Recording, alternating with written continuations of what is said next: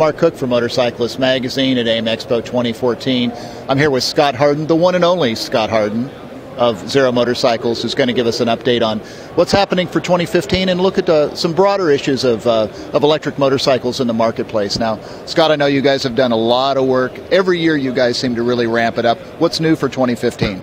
Well, this year we really focused on the areas that were weak spots for us. We've really been working hard over the last few years to develop our power packs, our range, the performance of the motorcycles. We've done really phenomenal work there. This year we focused on the overall finish and the feel of the bike. So we focused on suspension. We upgraded the suspension to Showa suspension for 2015. Pirelli tires come as standard equipment, and we have Bosch ABS brakes connected to new brake systems. So brakes, suspension, tires, everything to get that power transmitted to the ground and enjoy the ride experience. That's what we focused on.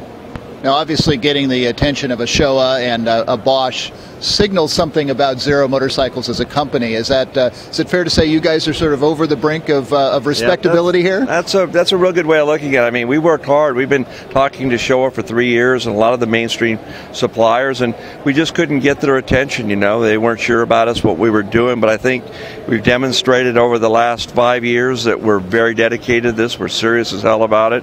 We're building great bikes. We're getting traction in the marketplace, and now the fact that we are attracting Showa, Pirelli, Bosch to our program, along with our existing suppliers, it's a great step forward for us. Now, obviously, sales have been growing for you each year. What are you finding in the marketplace? Who's buying a Zero motorcycle? Well, you know, they generally fall into 3 buckets. The 3 buckets are the commuter.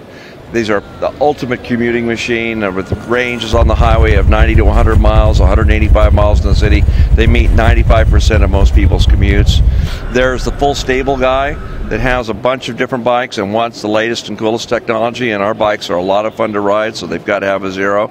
And then there's the new rider. We're seeing a lot of new people coming to it that, you know, coming to the sport through our product, which is really exciting. We're bringing new people into the sport because they look at electric, they feel it's a little bit safer, they feel a little bit, they like what it does, what it represents for the environment, for replacing an alternative fuel source. So we're getting those customers as well. So we're excited about that part especially. It's nice to have a little bit of a diversified clientele there. So, absolutely. I mean, and one thing we find about is our customers are passionate about our bikes. They love it. You know, even the full stable guys, if they have a Zero in there, that's the bike they ride. That's their everyday bike. You know, they just love riding our bikes. That's fantastic. Now, your bikes are built in California. I know you're ramping up your 2015 production. When are the bikes going to be available?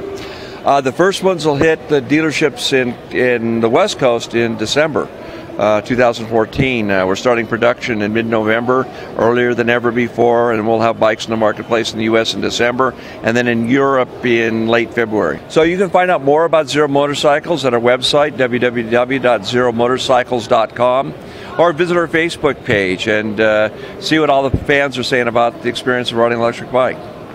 That's great. Well, this is Marc Cook from AIMEXpo 2014.